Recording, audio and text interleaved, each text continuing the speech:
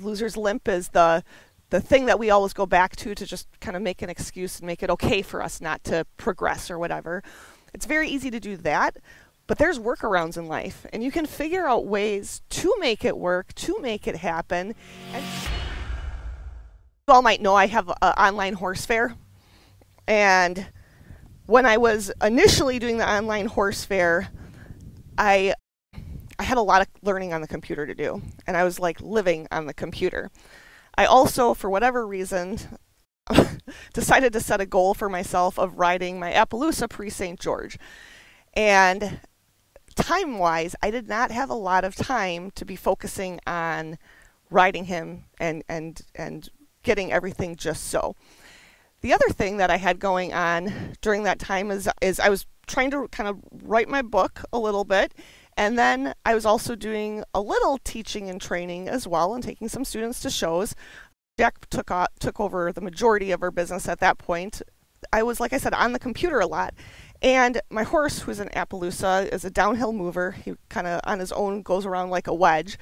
And riding him in the arena to practice my dressage was not a practical thing to do. And I didn't have time to be riding other horses to be practicing that particular test, and therefore I had to get creative and figure out a way that I could maximize my time being at my desk, but also progress my riding as I was on my computer, because the time spent with my horse, I had to get exuberant movement, and we're going to be talking about that when we're working with our horses, but that comes from their mind. So when the horse is mentally engaged and they're interested, you can get an uphill balance, you can get really good movement. Well, this Appaloosa, his name is Gimli, so Gimli, if I would have ridden him in the arena and been practicing sand circles, I would have developed the wrong patterns and habits in his body because he would have been very disinterested. So I had to do my training for the movements out on the trail, up and down hills, to develop that balance, that self-carriage, all of those things that was necessary for the test.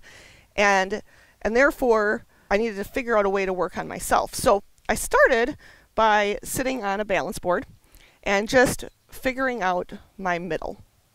And then what I started doing from there is I started watching a gal by the name of Charlotte Desjardins, who is a international dressage rider that really does a nice job. It's really fun to watch her.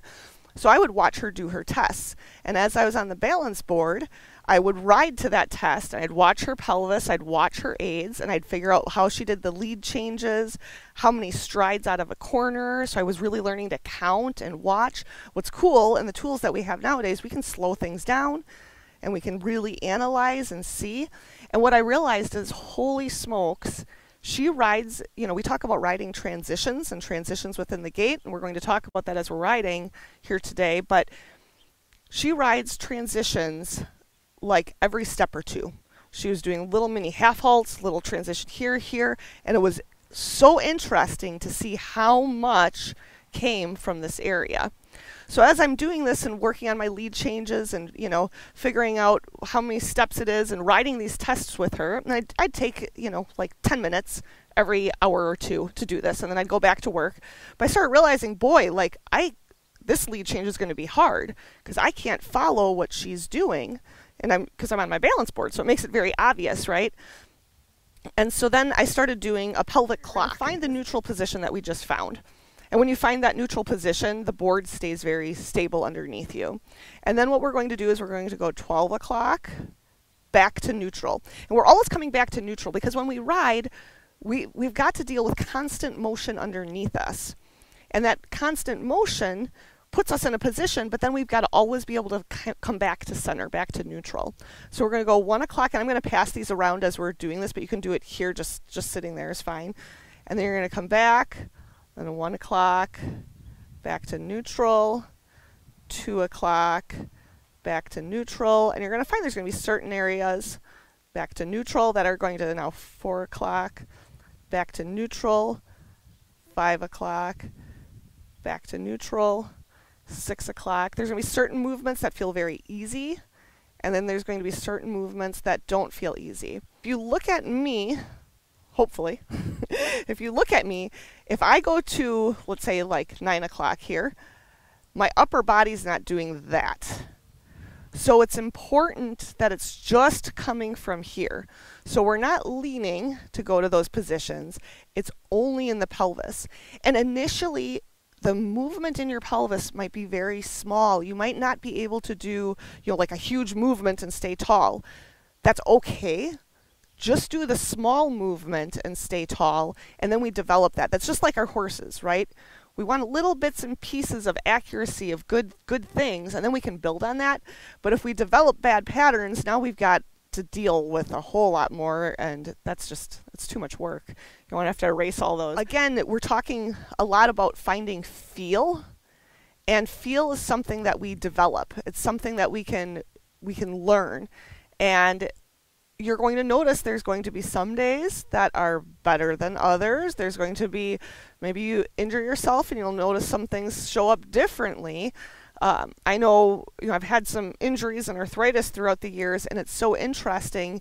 You'll have patterns that come through your body that are very beneficial when you have that injury.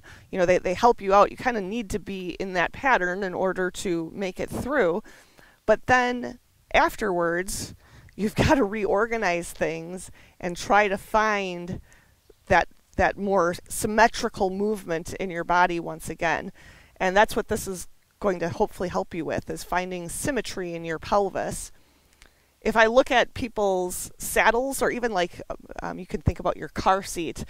Rosemary, you've got how many miles on your car, did you say? 220. So I bet if we looked at Rosemary's car seat, we would notice that there is a seat bone that she puts more weight in than the other. And I know I feel that in my car seats. I can tell where I put my weight. And saddles are the same way. I can see, and if somebody's had a saddle for a long time, I can see what stirrup they've been, waiting because of how their leg pattern shows up on the side of the saddle. I can take a look at the seat of the saddle. I can see what seat bone, are they sitting more to one side of the saddle than the other? And it's just natural. I mean, we're not going to be perfect. That's where our horses come in. They're wonderful. They fill in for us. But we can strive to get better. And we can strive to be more aware. Do it where I just ride the outside, and ride the rim and do like a little hula motion, because that loosens things up. And if you do just a little bit of this, like if you get yourself a balance board and you get to the barn and you do just a little bit of this before you ride, like for you, Jenny, it's going to be real helpful because it'll loosen you up and get muscles and your body firing in a way that's going to be able to receive the horse's motion rather than having it get in a protective mode. When we find a sticky spot, what do we do about that? Well, first we become aware of it, right? Then we experiment. So let's say, this is my 3 o'clock here. So let's say 3 o'clock is sticky. Every time I go to 3, it's not quite working. But 2 o'clock feels pretty easy, right? And maybe 4 o'clock feels pretty easy. Well, what I might do is I might go 2, neutral, 215, neutral, 2, neutral, 215, and then I might go to 220, and I just try to work around that area without going to it, because when we go to it, sometimes it fires off that guarding pattern, and we don't want to do that, but we experiment around it, and then we work on the other side of it, right? So between 4 and 3, and then eventually I can go to that. And like Jack was mentioning, and I hadn't really mentioned with the dressage, is I would watch her ride that actual test. So at our farm, we didn't have a standard dressage arena to ride in. We had, kind of like a big arena. And so what I did is, because I was riding to Charlotte, one of the best international riders in the world, which I never would have been able to ride with her other than via YouTube, but I was able to take regular lessons from her, riding the exact same test. I was counting the strides, right? I knew how many strides her corners took. I knew how many strides it took for her to come out of the corner and start doing the tempi changes, how many strides it was before she did her canter pirouette. So then when I rode in our arena, that didn't have sides and was too big, and I was able to ride a fairly accurate test in that arena because I knew how many strides everything was. So actually the first time I rode in an actual standard dressage arena to that test with this horse was at the horse show, and it was the day before schooling, and I had a video camera. It was called a solo shot. My mom's familiar with that. And this video camera tracks your movements. So you wear a little thing and it, follows you around. Yeah, pretty cool. And so I videotaped my ride because I had to train myself at the show, and I had some students too that I had to get ready. And so it was a, videotape it. And then that night I watched it in our horse trailer. We have a living quarters, so I got to sleep on the ground. So I watched it in there. And I figured out, what little areas I wanted to tweak. And then the next day I was able to go out. I think I got a 63 on one of the tests. Then the following day I think I got a 64. And that qualified me for regionals, which was what my goal. It was 2 separate shows in one weekend, but that was my goal. And I was pretty excited to be able to do that on my non-dressage horse, But that's another thing that I think is really important. It's very easy for us to think of all the ways we can't do things. Well, I can't because I've got this going on, or I'm sore today, so I'm not going to ride, and I've had some injuries in my life, and I have some arthritis, and it doesn't take much to have that. You've heard of like a loser's limp. The loser's limp is the thing that we always go back to just kind of make an excuse and make it okay for us not to progress or whatever.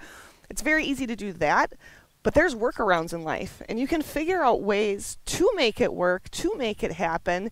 And yeah, like this is not ideal. I don't know very many people, or any actually, that have prepared for their dressage tests in this manner, but I had to figure it out. I had a goal. I needed to get there. What were the steps that I needed? I needed a horse with much better movement. Couldn't ride the test with him. I needed to figure out how to ride the test so I could ride with the best international rider in the world, and it probably turned out better than if I would have done it a different way. Or maybe not. I mean, who knows? But it worked. So yeah, that's it. Yeah. So things work. You just play around. You experiment. You try different things, and you have fun, right? That's the important part. Have fun.